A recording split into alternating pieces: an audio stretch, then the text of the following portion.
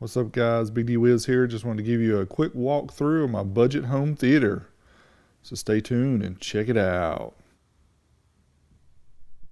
Alright guys, here you see the entertainment center part of the budget home theater. I'll walk you through the components that I have here. First off, at the bottom, control center for everything is the Onkyo 626 receiver. This is a couple years old, but it still has all the features that I need. I've got a PlayStation 3. Again, that's old too, but it works for me. It does Blu-rays and 3D Blu-rays and all that. I have a Roku 3. Again, that's an older model, but it works great for streaming. And then I have a WD Live box, and this is so I can plug in a hard drive that has movies or things I've recorded on my phone or whatever, and it'll play it perfect through that. Here on the other side of the entertainment center, I've got a Nintendo Wii. Yes, old school Wii. I have kids, they enjoy playing the Wii, so we still have one. And I have a little basic Cisco cable box here. I use Time Warner in this area. And I don't have a DVR up here yet because I haven't decided if I'm going to stay with cable or try to cut the cable. And you can see keep the movies in here. Not very organized yet, but works fine. This entertainment center is by Solder, and I needed one that was wide and short so that it would work with the projector. So the front speakers are tower speakers. These are by Boston Acoustics, and these are from the mid-90s. This is the Linfield VR30.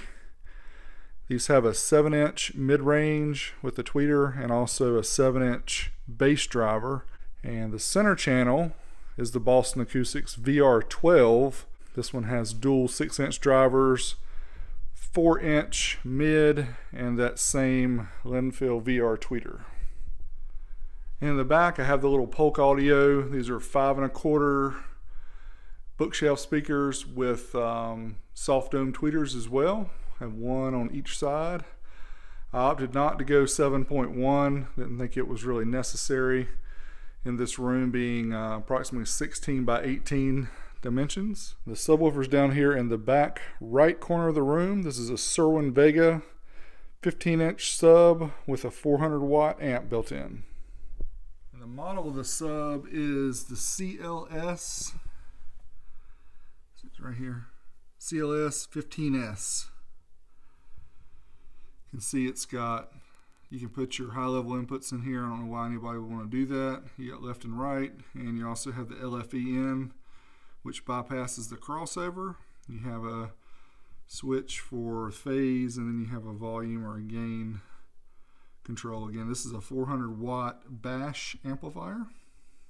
And mounted to the ceiling is the Acer. This is the 6502BD. This is a 1080p 3D projector with up to 3,000 lumens of output, and it works great in this room. Budget also, I got it at Newegg for less than $500 when it was on sale for a one-day deal. So here's a picture kind of in the middle of the day. You can see it's mighty bright in here, but it's still usable. I mean, I'm gonna sit down here in my seat and I'll show you. The center channel that I have there is just a little bit too tall, and I've actually got the VR10 model, which is a little bit smaller, uses 5-inch drivers instead of 6. It's about 2 inches shorter, so that should help. But you have to see this at night to really appreciate the quality. Even shining on the wall, I know people are going to say, oh, you need a screen, or you need to paint the wall, or whatever, get some Carl's blackout cloth. But this is a budget build. That's something that'll maybe come down the road later. I wanted to figure out what size screen I wanted first. But I'm telling you, man, when it's dark in here, this is the bomb diggity. Alright folks, it's nighttime. Well, almost nighttime.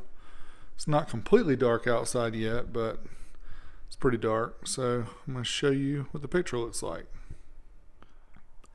Alright, so here's a sample from the beginning of the Avatar movie. You can see how good, crystal clear that it looks. Pretty impressive, I must say. This is probably my favorite demo of the home theater. This is Tron Legacy. This is awesome on the big screen. Again, it's hard to portray this, just like it is hard to portray sound quality. But this looks awesome here in this room. It's about a 11 or 12 foot diagonal screen that we have here. You can see, you probably can't see, but there's a door over there to kind of give you a size reference. Alright guys, there you have my budget home theater. Hope you enjoyed this video. Just wanted to basically show you what I've done and also let you know that you don't have to spend $10,000 or even $5,000 to have a really nice home theater that you can enjoy every night. Budget components still work good. You can always step your way up, you know, if you want to in the future. But for right now, I enjoy my setup. Give you guys some updates in the future. Maybe when I get a new screen or change any of the components, I'll let you know. So it's Big D Wiz. Thanks for watching.